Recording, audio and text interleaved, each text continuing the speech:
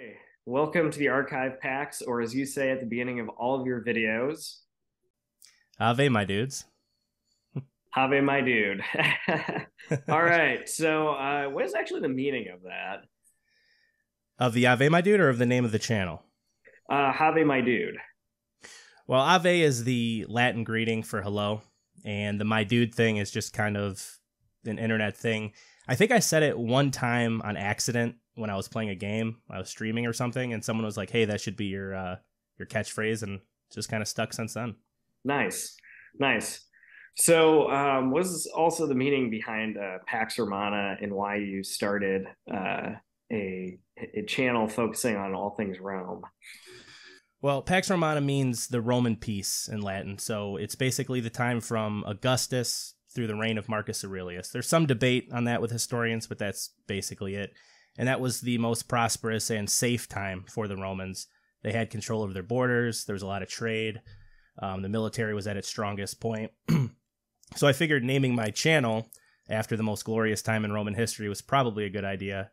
Even though I'm more interested in late Roman history, I figured a name like Pax Romana would draw more people in. So, Okay, so what actually fascinates you with the late Roman history more than the safest point in Roman history? well, I think it's because it's really easy to read about like Augustus and Caesar and Trajan and all the victories, but what's always interested me more was the times in Roman history where the empire almost ended, but the Romans were able to, you know, sometimes not only fight their way out, but to, redo their entire system and extend the empire longer. And I just think the stories from, the crisis of the third century all the way through, to the fall of the Eastern Empire are just the most interesting stories as far as Rome goes. Okay. And do you think some of the stories is because they were really resilient, really adaptive people? Yeah, I mean, I don't think they really had any other choice. I mean, there's not a lot of empires that lasted over 1,000 years. So the fact that they were able to change not only religions, but how they fought, areas, capitals, the ways that they fought, in the early Republic, you don't hear a lot of talk about cavalry. But by the time you get into the Eastern Roman period, the cavalry is the most important unit. So adaptation is the only reason that they survived as long as they did. What grabbed your interest in Rome so much so that you wanted to make a channel out of it? Well, for me, it started, I think, when I was probably like 5 or 6. My grandfather actually had a book about Augustus and Agrippa, and I read it. I mean, it was a little thick for me at the time, but I read it, and then the interest just kind of grew over time. I started, watching anything Hollywood made about Rome, which can be good and bad, but playing video games, historical video games. As far as the channel goes, in 2018, I made a Facebook page, and it's called Daily Updates on the Status of the Roman Empire. And every day I would post, "It's gone," as a joke, basically. People are still waiting for it to come back to this day. But after I got like 40, 50, 60,000 followers and I started making more in-depth posts, and then, I made a Twitter account, Instagram, all that kind of stuff, I thought, why not make a YouTube channel, see how it went? I knew absolutely nothing about editing, which, I'm learning as I go on that. But the YouTube channel took off as well, and now I just get to, make videos and talk about Roman history. Nice, nice. Yeah, I find it really interesting. I mean, they're just so it's such a unique point in time because not only do we have uh, things like the Roman Senate, which exists today in American government as Congress. Um, we also have a number of really unique inventions too, and overall, this just very broad span genius. Um, so, is there anything particular with you that is to this day like one of your favorite things that still exists that came directly from Rome? Well, I think, there's a saying, I can't remember who said it, but if there's a saying in the Western world, so basically, Europe and America, that if you're confused on why we do something, it's because the Romans did it. And, that's basically everything from our system of government to our religion to our organization, everything is Roman related. I mean, I don't know about a favorite Roman thing that's still on, but just the fact that, everything that the Romans did still affects, 2,000 years later, I think is amazing. So, there's a lot of people nowadays that are starting up YouTube channels because they're also pursuing like a way to also adapt their lifestyle. Like I just recently started a podcast with a guy I interviewed earlier this year, Thor, and he's very like persistent on trying to like uncover the old Nordic ways of life. He wants to figure out the religion, and we just had Okay. somebody else on too, who's a pagan. This guy Tom Rosell, who has a channel called Survive the Jive. It's pretty interesting to see how people manage to like integrate ancient ways of living. Um, has anything from studying Rome like added to your life? Yeah. Well, I would say, other than being something that I'm really interested in, so it takes up, way too much of my time. Studying Eastern Roman history, actually, speaking about religion, you were saying you had a pagan on. Studying Eastern Roman history actually led me towards Orthodoxy, Christian Orthodoxy, because I had left the church that I grew up in and wasn't really in one for most of my 20s. And just, reading about the Byzantines, or the Eastern Romans, as they should be called, led me towards Orthodoxy, doing more research on that, and eventually, joining the church itself. So that's probably the biggest one in my life. Nice, Mm-hmm. nice. Actually, speaking of the Byzantines, I know that Justinian, who, funny enough, I just watched an episode of The Unexplained with William Shatner on Mm-hmm. devastating disasters, Sure. and he was talking about the volcano that time when the Justinian plague happened. And funny enough is that since you bring up the Byzantines, Justinian is someone who there are so many like hot and cold. It's just like this bipolar reaction Mm-hmm. when Emperor Justinian gets brought up. I'd like to hear your thoughts on. Uh, Yeah, I've said before that I think Justinian is the most hated and the most loved Roman emperor. Because with a lot of emperors, you have fan clubs and hate clubs. You have your Neros and your Caligulas. But Justinian really seems to have a group of people who think he's one of the best. He's top five, and a group of people who think he's like bottom five. And I think that's because, he accomplished a lot in his long reign, including, taking back parts of Italy, North Africa, even Spain. And the empire reached levels of wealth that it hadn't in, a couple centuries probably, and wouldn't again probably ever. He built the Hagia Sophia, he did a lot of things, but like you said, the plague happened in that time. His wars did drain the treasury towards the end of his reign. And, some of the decisions he made about, war with the Persians at the end led to decades of like fruitless war that just further destroyed the Romans. And a lot of people blame Justinian for the eventual collapse during the Arab invasions because, both the Persians and the Romans had fought for 100 years at that time and were just swamped by the Arab armies. So I think Justinian the Great, he is one of the few people that have the Great after his name, but he is truly, someone who accomplished a lot. But, you could make the argument that some of his decisions, especially later in his reign, hurt the empire going forward. I think it's kind of hard to judge somebody after, like for something that happened 150 years after he died, but he's definitely controversial for sure. all right. Yeah. Interesting. And so, who are, or if you have a favorite or a couple of favorites, who are your favorite emperors? Well, I always like try to break it into West and East, but if I had to pick one, it's definitely Aurelian. I think Aurelian, only had a 5-year reign, but was able to accomplish more than most emperors could in 20. And it's one of the greatest what ifs in history is if Aurelian had gotten, a 10, 15, 20-year reign, what he could have accomplished. But, if Aurelian's off the table, it's hard for me not to pick Augustus just because, he's arguably the best emperor. And then if we're going, Eastern emperors, Basil II during the 11th century, I think is probably my favorite Byzantine emperor. Right on, man. Right on. Yeah. And so what made Aurelian such a great emperor to achieve so much in 5 years that some emperors couldn't do in 15 to 20? Well, he was a part of this what you'd call like the Illyrian clique, a group of Illyrian generals who, from the modern day, Albania, Balkans area, that were generals first. They weren't part of the Senate. They weren't some rich Roman living in Capua.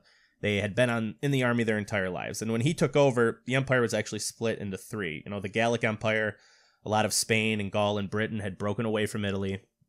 The East was under the control of Palmyra, and he really only controlled the center part of the empire when he took over. He had the Danube legions, though, which were arguably the best fighting group at that time. And within a couple years, he had defeated the Gallic Empire, the Gallic Emperor, and his name is not coming to me right now, but he was a big fat guy in all his pictures. And then he had defeated Zenobia, who was the queen of the Palmyran Empire, and within that short period had reconnected the entire empire and really set it up for an emperor like Diocletian and even later Constantine the Great to inherit something that was more whole and not, split into thirds. He, even in those 5 years, he had military reforms, which Gallienus, the emperor before him, had introduced the cavalry, which we talked about before, but he used the cavalry to such an extent that the Romans' issue was they couldn't get there in time a lot. The barbarians would invade, and by the time the Roman army got there, they were gone. So the use of the shock cavalry was, to speed up the army, and he was able to defeat, large barbarian Goths and different German tribes that before were just running rampant and free. And, he made some decisions like abandoning Dacia because it was indefensible that really strengthened the Danube borders and allowed the empire to exist in the West for another, almost 200 years. I'll accept that. Nice. Aurelian's probably the GOAT. Yeah. It's pretty cool. I mean, yeah, even in your videos, like probably my favorite ones are your controversial Roman opinions. Mm-hmm. Yeah, those are the funnest to make. Yeah, and that covers, I mean, you really do cover a ton of content. Those are videos I have to rewatch just to cover everything a few times. And I totally love it that you're able to just kind of say it off like right on the spot. Like I can just throw you in the spotlight. That's just because I've, spent way too much time obsessing over the Roman Empire. There's probably parts that I would have to do some research on to talk, but if it's Aurelian, I'm ready to go whenever, Aurelian, ready to go whenever. Yep. So actually, funny enough, I have a joke with some people about if the Roman Empire is still alive, they currently exist in conquering dank memes. Some of the memes that have been out there, like the Aurelian drop it video. Yes, I have seen that. That is one of the best. Yeah. I think that's absolutely hysterical how some people will like dedicate entire Facebook pages so they can just come up with these really funny like fake events called Testudo Hurricane Ian. Yes. It's like there's a lot of photoshopped Roman barbarians in positions for like Hurricane Ian to hit Florida. Yeah. So I'm curious about this. Even like when I was growing up, there were a lot of jokes about the Romans being kind of these like deranged, godless, will have sex with anything, weirdos. And so I'm curious, was that like post-Roman propaganda or at the time like anti-Roman propaganda? I think, when it comes to learning about like the pagan era of Rome, a lot of our sources are written by Christian Romans. So you have these descriptions of, like you said, orgies and death cults and stuff like that. And there may be some truth to some of that. But as far as, the Roman pagans go, I don't think they were that much different than, any Indo-European pagan culture, really. There was a focus on sacrifice and there was things that the Romans did during the pagan era that they didn't do during the Christian era. But I always tell people to, with a grain of salt, take a grain of salt with some of the sources, because you have Christian sources that have they want to not destroy is not the right word. They have a bias is a better word against the pagans that came, because at that time they were still in their minds fighting the pagans. The Christians didn't take over in 3 days. It was a centuries long conflict. So yeah, as far as the orgies and the partying and all that, I think there's some truth to that. I mean, they worship gods of wine and sex and stuff like that, but I think some of the more Hollywood type stuff is probably just Hollywood. It's just Hollywood being Hollywood. It makes for a good movie. I mean, the Romans did sacrifice animals like most pagans did, and there is some talk of sacrificing humans during like really extreme circumstances, but there's also sources where, the Romans talk about how disgusted they were by some of the things the Greeks did and some of the things the Carthaginians did, because it wasn't, Roman, and it wasn't very Roman. It was barbaric in their minds. So, okay. I think it depends on the era. So, I mean, you talked about they sacrificing in extreme circumstances. There is one, actually, what comes to mind is there's one story of they would hold like a group of virgins and sacrifice them at the age of 30. Mm-hmm. I don't know if that's any. That the Vestal virgins? Yeah. Yeah. So you have, I'm not sure. The ones that I know are, the one time the Romans did it was when originally the Gauls with Brennus sacked Rome. A time of, where they were, very well could have been wiped off the map. And then another time after the Battle of Cannae with Hannibal, where, 60,000 Romans are killed and there's no army between Hannibal and Rome. They start doing some things that maybe they wouldn't do in normal times. So it takes those kind of situations for the Romans to consider sacrificing humans. Like, one of the things that, you hear about them with Carthage is they're disgusted that the Carthaginians, kill babies and sacrifice babies. So I think it took a really terrible time for the Romans to even consider, that kind of action. Yeah. All right. So, before we start getting into the last questions, are there any fun facts or facts you think get overlooked with Rome that you'd want? Yeah, I mean, I don't know, as far as fun, I think one of the funniest ones probably is the poop sponge. When I read your question about the fun facts, that's the one that always comes to my mind. And when Pompeii was dug up, they found these Roman bathrooms, and there's all these toilets right next to each other, and it looks like the Romans just, sat next to each other while using the bathroom.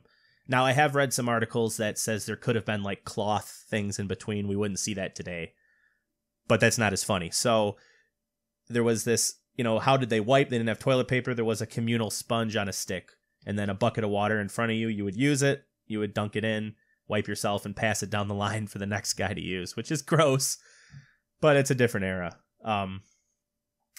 Another fun one that I want to talk about is Emperor Valentinian. He was emperor in the 4th century, and that time there was a lot of, he ruled for about 15 years, which was long for a Roman emperor at that point. And he spent all of his 15 years away from Rome. He was never in the city of Rome. He was on the Danube and the Rhine fighting the barbarians, and there was a barbarian group called the Quadi. He had made a deal with the Quadi the year before. I can't remember the exact details, but they were kind of reneging on the deal. But they were explaining to him, why they were trying to tell him, and he was getting so angry at the Quadi that he was like frothing at the mouth and screaming. And eventually, because he was so mad, he just had a heart attack and died right in front of everybody, which I think is probably the funniest Roman emperor death. Top death for emperor. Yeah. And then, one of your questions was facts that get overlooked. I think for me, one of the things that I hate a lot is, that arbitrary 476 date for the fall of the empire. That's the fall of the Western Empire. And then a lot of times people think, that's when Rome fell, 476, when in reality, that's when the Western side fell. The eastern side fell 1,000 years later. And I think that side gets un-Romanized a little bit. And you've watched my video, so you probably know how I feel about that. But the Eastern Roman Empire finally completely fell in 1453, which is only 40 years before Columbus sailed the ocean blue, which is pretty crazy to think about. That the Eastern Romans fought with gunpowder, there was cannons, there was early guns, type gun that the Ottomans used. And this is an unbroken stretch of empire that goes back all the way to Augustus. So I think that's something that, a lot of people, especially in the West, I think, growing up, I didn't really learn Eastern Roman history till I looked into it myself. So. Cool. So, I mean, they went from fighting in caves with spears to fighting with guns and exactly full plate. That is pretty cool. That's actually a really cool fact to be walking away with, or a cool fact to be sharing. For sure. All right. So now, since you did not go to Pompeii, or you did not go to Rome back in 2020, I'm going to share. Oh, okay. If I can remember how to put on slide mode.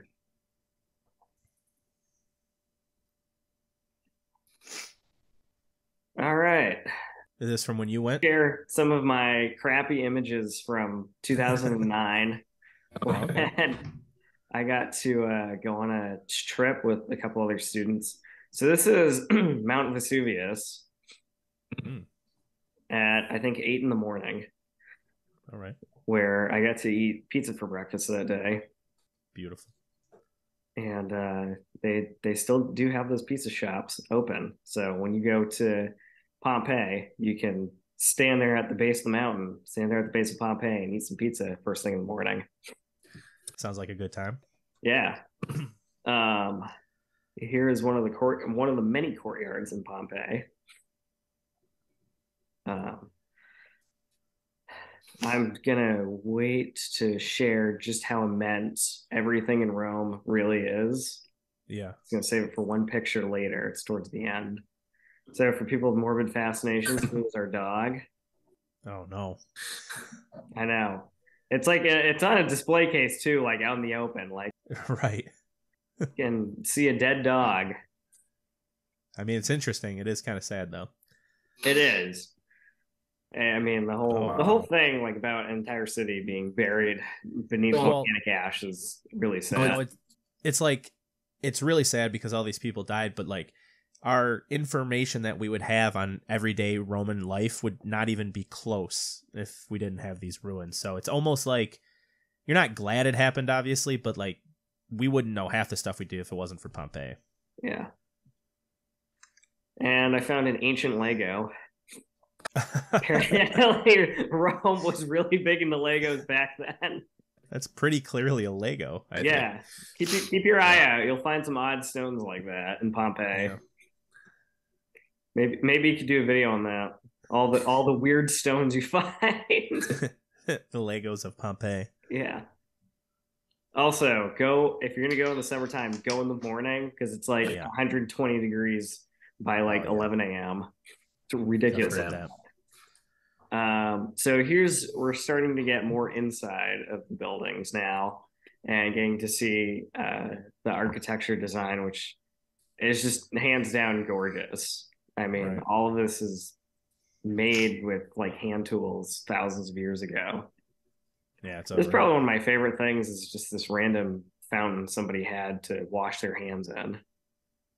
Just the craftsmanship is amazing. Yeah, it's absolutely mind-boggling to walk in, even at like 14, where I didn't fully understand or was able to appreciate it as I can now at 28. That's why like stuff like this is why I always talk about, for some reason there's, a lot of times people think the ancients were somehow less smart. That's not true at all. There's no chance in hell with 10 years of training I could do anything like this. So I know, and they didn't have like They didn't have like rulers, they didn't have pencils, they didn't have paper like Right. now, they didn't have nearly any of the resources, and somehow they figured it out just using hand tools. Right. And so a lot of the things they built, in my opinion, are, aesthetically more pleasing than what we build now. So, Oh God, yeah. yeah. Um, yeah, it's absolutely incredible what people used to be able to make. Like this. This is another thing you'd wash your hands in. Yeah, that's beautiful. Yeah. All right, and now we get to the Coliseum, All right. the birthplace of stadium sports. All right, so it's so big, you can't even. I couldn't even get like an entire like head to toe like standing at the base of it, or Right. area of it. Um. So anyway, that's Garrett at like 5'2" at That's 14-year-old Garrett. yeah, it's 14-year-old Garrett, and to see like it just how insignificantly small me and all these other people are, Right. It's huge. like 6 feet tall, and he's definitely a lot closer. I mean, just to see how huge, Oh, yeah. yeah. And they figured out how to make that. I don't know if you saw And the Coliseum series this summer. no, I didn't. Yeah, I didn't see all And, of it. I watched parts of it. It was pretty fun. yeah, they figured out how to make it, but not only make it, but to make it so it's still standing now. That's the thing. Right. Yeah. So when you stand in, I mean, it's colossal. Like looking at the top of it. Um, Oh, yeah. yeah. And then when you're able to look at all of the area, so this is where I don't know if you can see with my mouse, but this is where like the boards and the sand would have been years Yeah. ago. Back then, it's kind of at like ground level. Which the lower that would have been where like all the nobility in Rome would have been sitting, right? Yeah. Yeah, I mean, I know you had the Emperor's box, which would have been, I'm not sure. I've never been in there, but I do know you had better seating, the more sesterci you were worth, for sure. Yeah, yeah. The plebs were there for their bread and the circus. Yeah. Yep. You get your bread in your circus. Which it's like I went to an NFL game this past Sunday, and it's basically the same thing. I ate, 3 hot dogs and had 6 beers, so I'm basically was doing the same thing. Right on. Who'd you see play? I went and seen the Saints and Falcons down in the Superdome. Right on. Yeah. Okay. So here's a better picture. So this is everything. I don't think Oh wow. people are allowed to go into this area just because it's unstable or Yeah. not necessarily the safest for tourists to be walking through there. But so these are all the little chambers and everything that people would have been below the floorboards, the sand dripping Yeah. down, the hungry animals, listening to the roar of the crowds. That's where it all would have been happening in that dark, probably very smelly, Yeah. torchlight. They could also flood the Coliseum, I believe, when they reenacted naval battles too, which is pretty crazy to think about. For real. They could Yeah. fly for that. Wow. Reenact the Punic War battles. Yeah. Yeah, Yeah. All right. that was really cool. Yeah. Glad to have shared that with you. All right. Yeah. So Pax, my last two questions are if there is anything you want for people to take away for the legacy of Rome. Yeah. I think the legacy of Rome really is just Western civilization altogether. It surrounds us every day, and that's why I think the study of Rome is so important. Not only because Rome is just cool, that's why a lot of people like it. Emperors, legions, but I think our legal system, like I said before, our religion, One of the things, I learned actually not that long ago was that, the reasons we do weddings the way we do now, like with the ring and the carrying your wife over the threshold, that's all Roman. Some of these things, I love connections and I love things that carry over. And, the fact that a 2,000-year-old empire has so much effect on us today, even, a 2,000-year-old republic, I should say, if you live in the Western world, because we model our system of government after that. That's why I think the study of Rome is more than just, badass generals. It's that, the world we live in today was completely shaped by the Roman Empire and the Roman Republic. And that's why it's so worthwhile to study. Is there anything for future generations you'd like to share? The way that I do Roman history, because I'm not a PhD, I didn't go to school for Roman history. I went to school for a dumb thing that I don't even use. So the way that I do Roman history is kind of through jokes and memes. And I think I'm qualified for that more than I am giving a 2-hour presentation on Hannibal or something. But I do that, and I think it connects with younger people. I have a lot of people that message me that are fans that are like 15, 16, and that's really cool. And I think getting more kids into Roman history is important. I think there is, unfortunately, a bit of a negative connotation with Roman history at the moment, and that's because there's a negative, feeling about all empires in general. We all know that the Romans, had slaves and killed hundreds of thousands of people like every other empire in its time. And, a normal person can look at that and say, that's wrong. We wouldn't do that now, but we also aren't, putting our 21st century morals on people who lived 2,000 years ago. So I hope that people aren't scared away about learning about, Rome just because of, technically, you could say it about more than just Rome. The Persians, the British Empire, all these different empires did things that we hopefully humans wouldn't do today. They still do, but hopefully they wouldn't.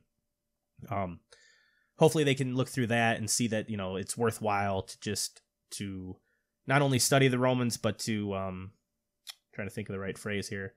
Respect's probably the wrong word, but just to realize the big effect of the Romans and that it's okay to enjoy Roman history. All right. Thank you, Pax. Thank you.